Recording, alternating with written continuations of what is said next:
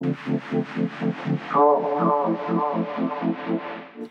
I'm Sarah Allen, and I am a contributor to the Initiative for Cryptocurrencies and Contracts, also called IC3.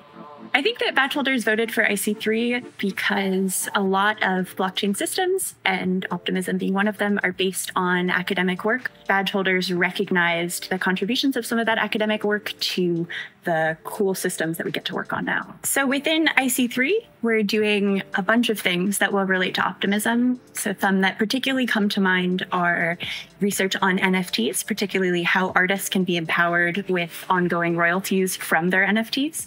We're also working on governance research and DAO research. So there was some early research out of IC3 about collusion and coercion within DAOs. I'm optimistic about governance. I'm optimistic about the role that governance can play in returning us to the original vision of crypto and then expanding upon it. So democratizing power, empowering users, building new and experimental systems that don't just track with what we've seen outside of crypto. Public goods are? Good. That's all the questions.